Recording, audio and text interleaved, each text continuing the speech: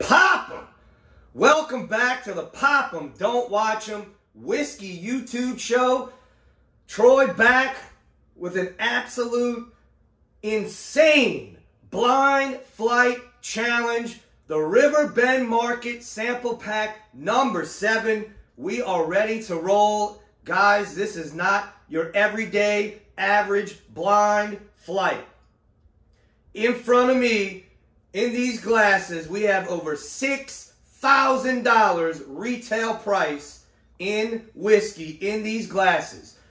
So if you don't know, if this is your first time, me and Joe over at River Bend, we decided to do sample packs, and usually we do one bottle that is allocated and it's blind, and we do not tell anybody what it is. I do the video and get the results.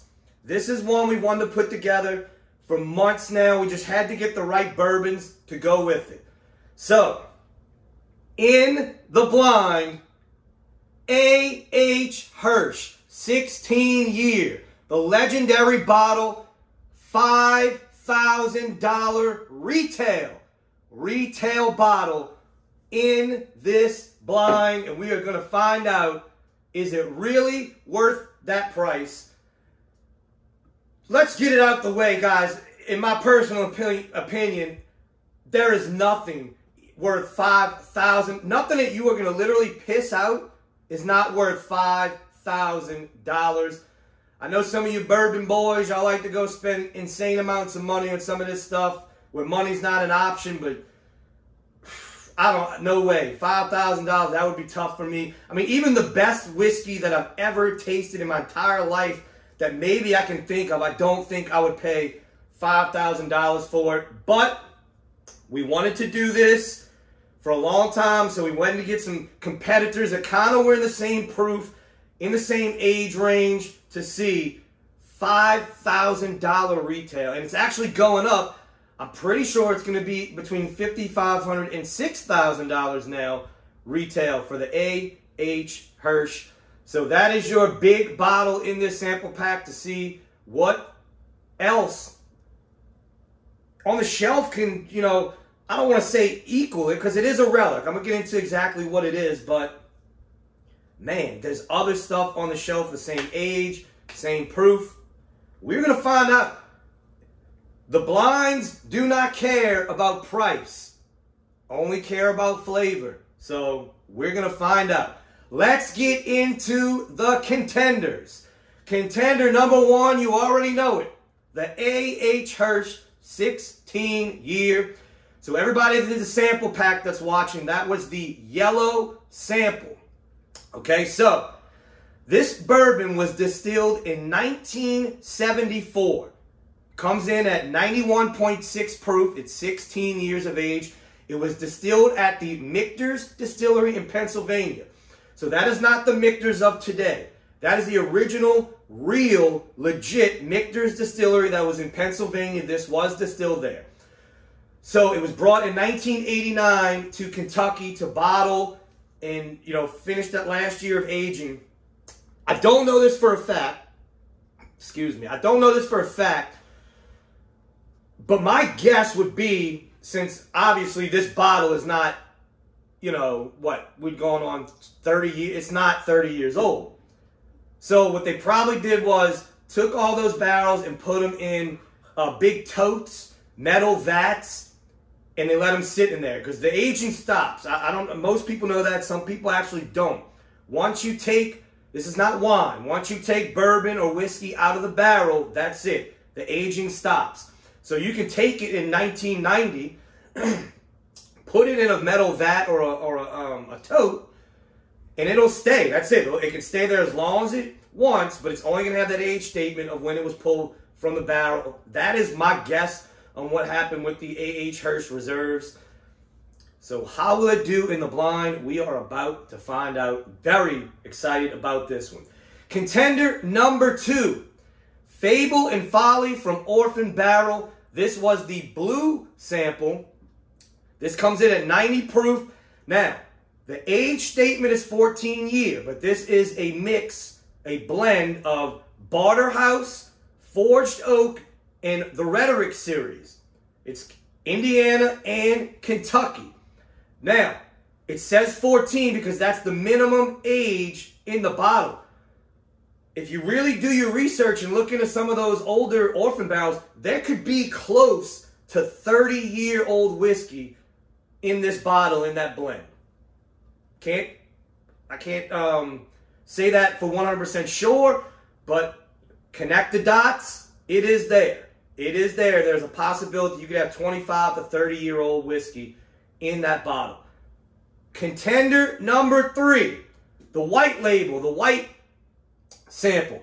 Calumet 16-year coming in at 106 proof. It is a blend of 19 barrels. This is from Barton 1792 Distillery. That is usually where the Calumet brand sources their whiskey from.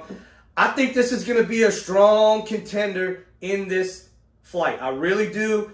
I think it's going to have that 16-year-old oaky, musty profile that could match the HIRSCH. We'll find out. The black sample. Widow Jane, 15-year, the vaults. This is a blend of MGP and Dickel. Comes in at 99 proof. And last but not least, the red label, the red sample, Knob Creek 15-year, coming in at 100 proof. Now, this is batch 2. Batch 1, to me, it was very disappointing. I felt like that batch 1 15-year might have been some of those 15-year single barrel picks that didn't get picked, that people were, picking their barrels and they declined them. They didn't pick those. And it was during the pandemic, and I think they said, you know what, we can't do picks. Let's take some of those barrels that were denied, make a blend. And they did it, sold it, did well. I mean, the sales were well. Everybody loves Knob Creek. Those 15-year picks were just out of this world. But I think that's probably what that blend was. We're going to see how it does in this epic blind. Without further ado, it's time. Let's get into it. We're going to move left to right. $6,000 worth of whiskey, guys. Big shout out to Joe at Riverbend. Man, to be able to put together something like this, to give you guys a chance to be able to taste whiskey like this, that is our goal, guys. That is always our goal, to get your palate out there. Taste stuff that you might never have the chance to taste. A flight like this, I know it was pricey, but man, what a way to be able to sample some of these great whiskeys. And you might find a new favorite. That's why we do it, to show you that stuff on the shelf is better than some of these allocated bourbons. So this is sample pack number 7 in the series. So that is, love this nose. It's not strong, it's not crazy pungent, it's not complex, but it's got that oak, that mustiness. And I knew with the age on all these bourbons, they all should show some age when you're nosing them, guys. When you're nosing your sample pack in this one, now most of you have already done it, obviously, because we have the results in. We'll go over at the end. But man, that musty, dusty oak, what a note. Tons of vanilla and caramel. Butterscotch bomb with that epic, epic mustiness oak that I love. A sweet, sweet oak. That's a good nose.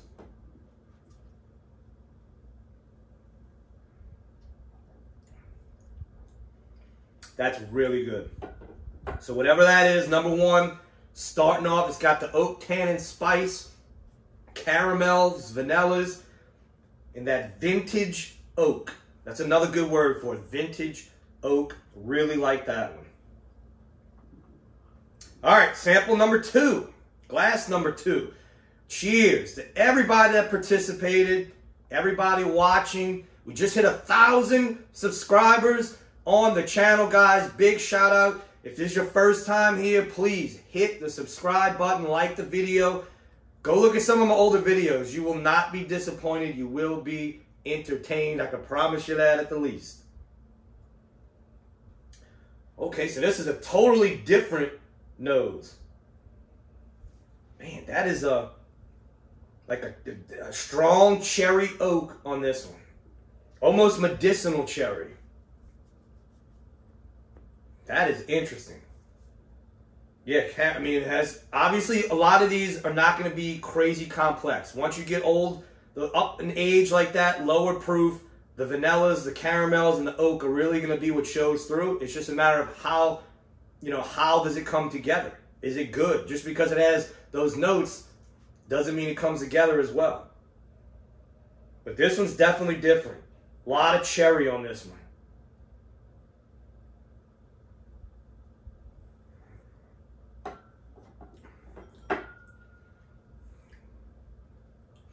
So that one, very medicinal cherry, has the oak. I'm not a fan of that one. Not a fan of that one. I have a guess of what that is, but I'm not going to guess that yet because there's 3 more left, so who knows what it could be. All right, into the middle.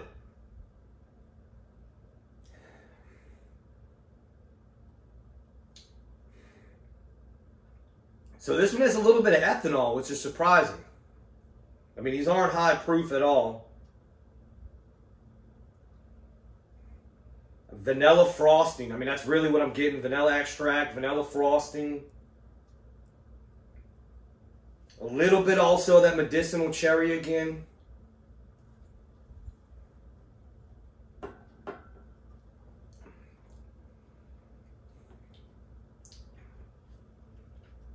That one's okay. That medicinal note, that cherry note, that's when that wood, when that oak, it starts getting, too oaky and it gets almost medicinal. It gets funky, but not a good funk. Not a good funk. That kind of tastes like what's going on with that one. But I can tell you right now, so far, number 1, bomb. That is a just hitter. All right, number 4. All right, back to now. This is a great nose. Butterscotch bomb. Oh man, that one's really good. It has some char to it now. This has got a little smoky oak char on the back end of it. A little bit of fruit. I can't pinpoint what that fruit is, but there is a little hint of fruit. But a caramel charred fruit. That is what I'm getting on as, and of course, heavy oak presence. I'm also getting a little, okay, so that is, when it got closer, that little bit of cinnamon popped out as soon as it almost took the sip. A tobacco, that's, okay, so it's like a cedar wood, like a tobacco note also with it, man. So this is really starting to bring some complexity, and I know I said most of these won't be too complex, but this one, whatever this is, man. I mean, it is a cedar box, cinnamon, tobacco, sweet tobacco, almost like a pipe tobacco with that vanilla note and a little bit of fruit.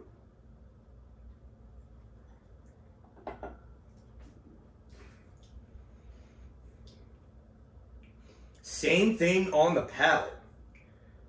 Okay, so number 4 is here to compete. Wow, that one is really good. And what I love about a blonde, guys, I'm getting excited. And this could be a bourbon that I totally hate in this lineup, which obviously I don't think I'd hate any of these. But I could get excited about this, and when I find out what it is, it would blow my mind because I would never think that's what it was. But 4 is pretty good. All right, last but not least in the first round. So this one is very muted, not getting too much on this one. Get that oak, get that mustiness, but this is I get a little bit of that cinnamon on there too. That cedar, almost like a cedar wood box. I'm big into cigars, so that smell sometimes. If you age your cigars, you get that smell. I love the smell, but it's coming through medicinal almost on this one. Too much like a cedar, too much cedar, which is really crazy. That's that oak, that old oak.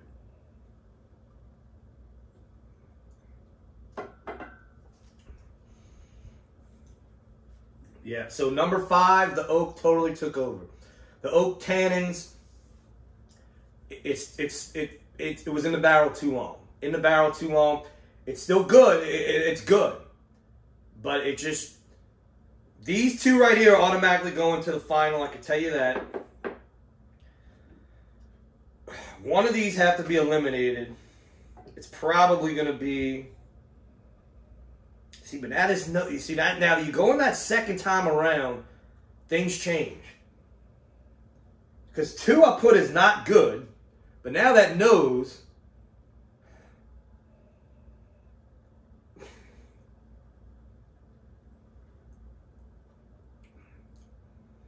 yeah.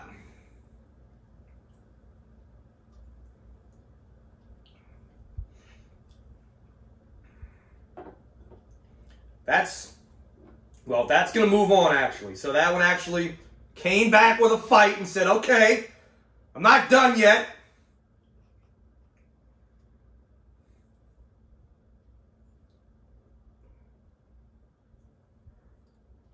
God, one thing you can taste the age on all these. That's number 5. This one's going to be number 4. So this one fought its way into the top 3 after that first go-around. That is crazy. All right. We're down to the final 3 in the epic $6,000 blind. Let's get you guys a winner. All right.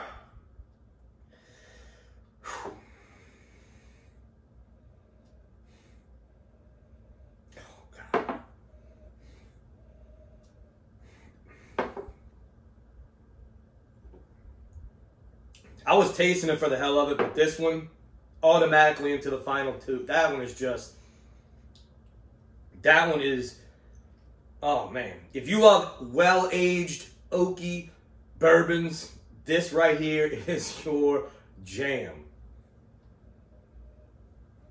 I can't believe this one's nose. My God, I can't get that. So what this is reminding me of, it's almost like a cream soda note, too. It reminds me of the Starlight cigar batch. It's finished in a Brazilian Habanero. I'm not even going to try to pronounce it without it in front of me. It's a Brazilian wood. I mean, it is a finish that when you nose it, it's something that you cannot even compare to anything else. And this is what this is kind of reminding me of.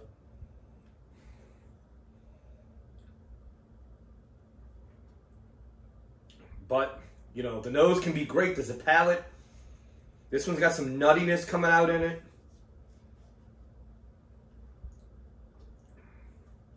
Yeah. All right. Down to the final 2.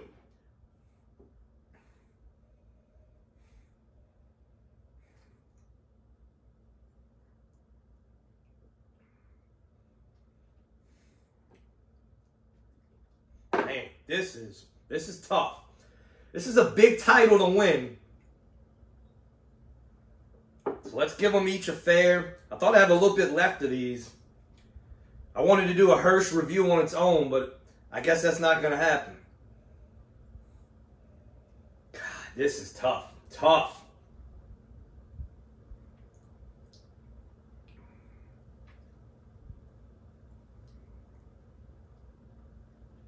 Yep. Going with this one. All right. So, here we go. My favorite part of a blind challenge, a blind flight fight. 5th place in the Riverbend Blind Flight Sample Pack is Fable and Folly. That's actually pretty surprising. I thought that was going to do well. It was, I think that was the lowest proof at 90, but that didn't really hurt it. I mean, 91, 106, maybe, but it did not show through in his blind. Now, I had this by itself a couple weeks ago and was thoroughly impressed. If you like older aged oak, this is actually pretty good whiskey right here. So, it came in 5th here, but by itself, it's really good. 4th place. The Calumet 16. I thought that was going to do a better showing. Did not. Came in 4th place. Interesting. See, I'm not a big Barton fan. 1792. Not that I'm not trying to say they're bad, but for me and my palate, Barton usually does not do well. 1792 stuff. I love the foolproof picks. If you get somebody that really knows what they're doing with their picks, their foolproof picks can be incredible. 4th place. All right, we're getting to the final 3. HIRSCH is still alive. The Widow Jane 15-year. So, y'all know I'm not a big Dickel fan, but obviously in this blend, it did better than I thought it would do. Widow Jane 15-year. That is an expensive bottle, but hey, it came in 3rd place. If you see it, I would say that's a buy. I know Joe might have some over at Riverbend left. Don't know that for sure. Don't go running in there if he doesn't have it. All right, guys. So we're down to the final 2. The HIRSCH is still alive. The winner, sample pack number 7, over $6,000 worth of whiskey. And the winner, 1st place of the sample pack is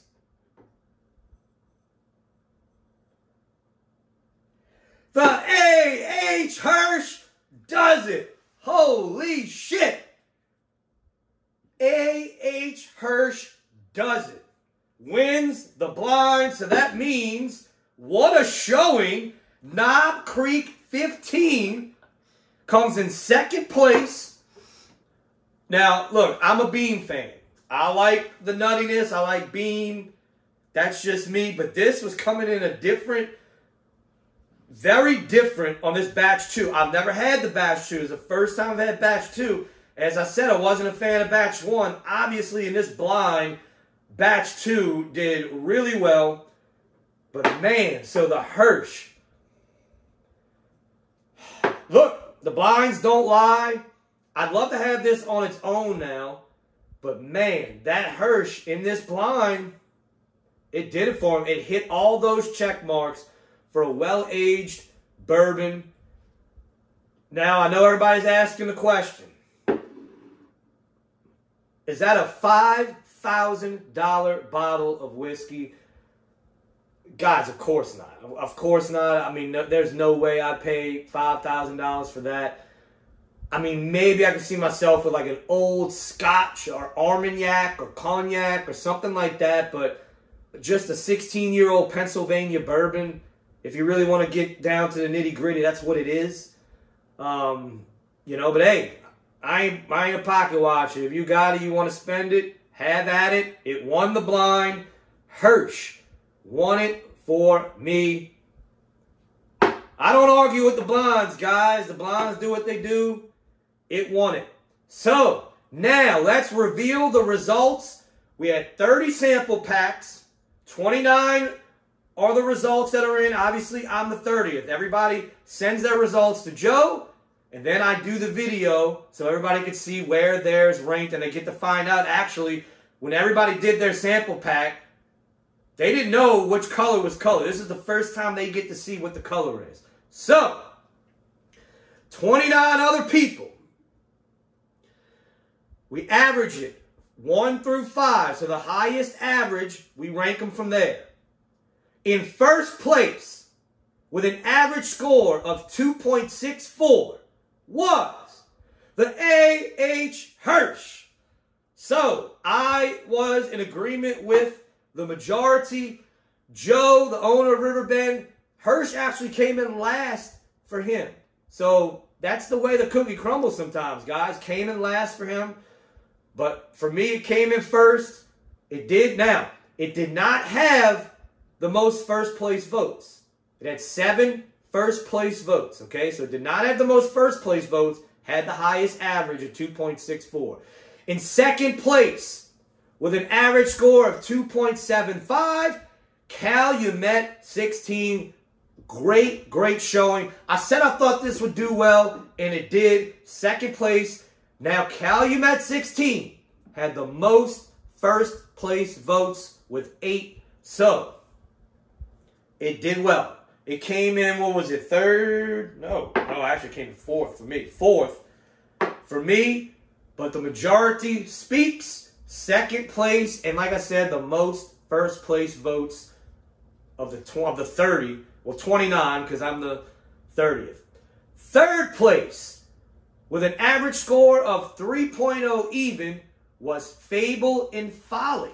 So this one was all over the place. It had 3 first place votes, but it had the most last place votes. It had 10 last place votes, and I was on with y'all on that one. Last place for me as well, so you can make it 11 last place votes for Fable Folly, but it did average third. Fourth, with a score of 3.29, was The Widow Jane Vaults. That had 9 last place votes. And then in official fifth place was, surprising to me, the Knob Creek with a 3.32 ranking came in fifth place.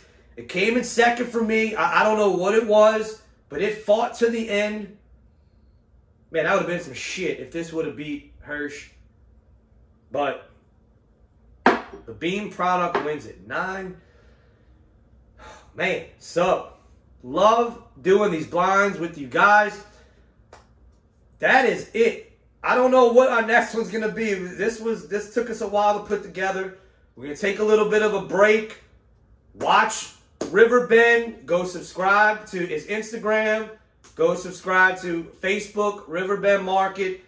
Best social media in the game when it comes to bourbon and whiskey.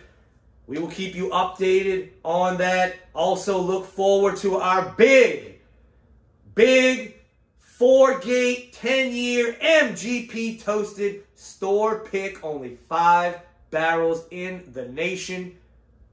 Riverbend Market here in Madisonville. We got one. We picked it. It's toasting right now. Cannot wait to get that one. But guys, that's it. Had fun. What a great blind it was. HIRSCH wins it. $5,000 retail bottle. Until next time, guys, if it's $5,000 HIRSCH, if it's $20 Wild Turkey 101, pop! Don't watch.